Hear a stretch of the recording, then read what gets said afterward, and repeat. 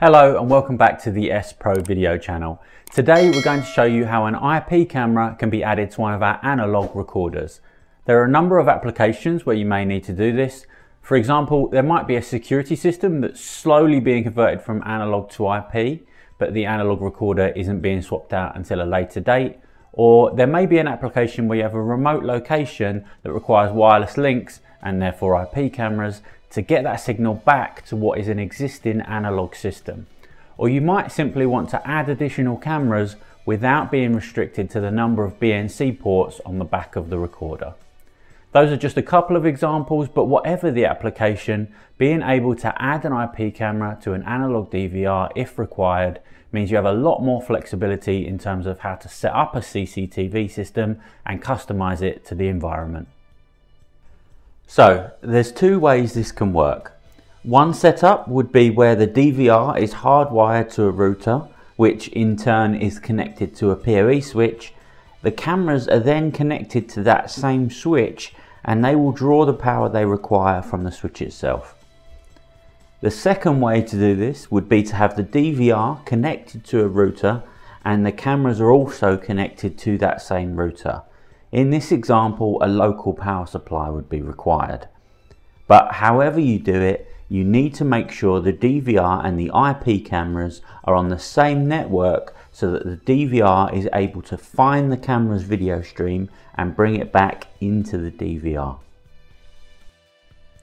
What you're going to be doing here essentially is reallocating the processing capabilities the recorder would use for AI functions to instead process IP video.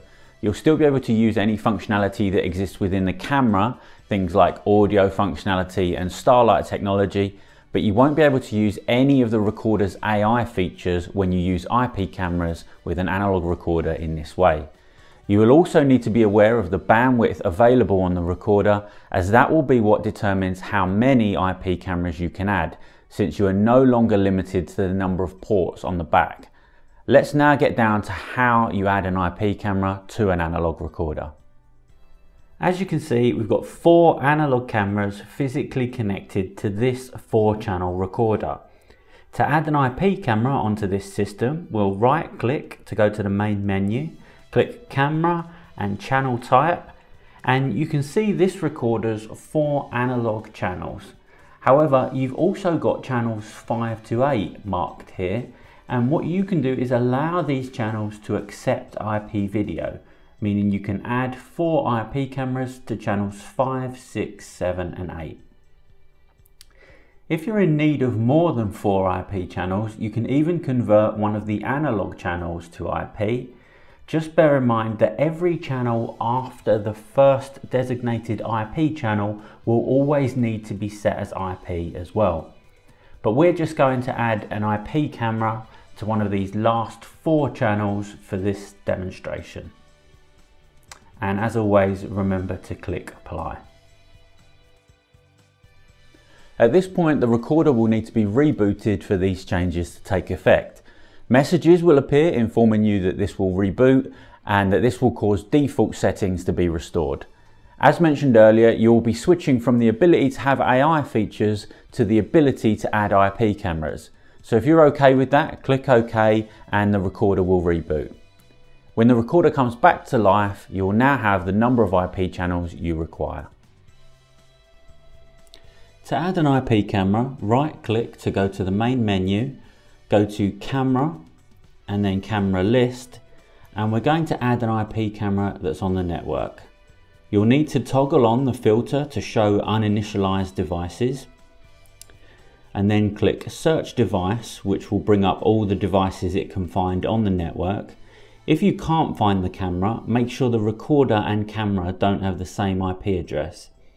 Once you have found the correct IP address of the camera you're looking to add, tick the checkbox and then click Initialize. Use local password and email should be ticked.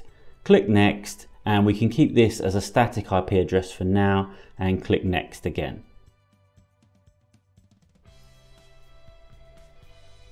And OK again. Then tick the checkbox of the camera and click Add. And it will assign it to the next available channel. You can see the status turn green here.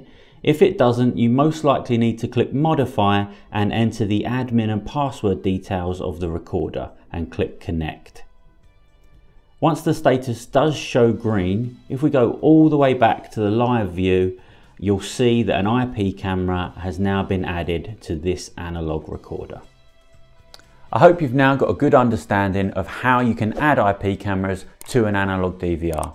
As you've seen, being able to do this allows you to continue working with an existing analog DVR whilst also introducing IP cameras. Thanks for watching. Please click like and subscribe so you don't miss any future videos from us here at SPRO.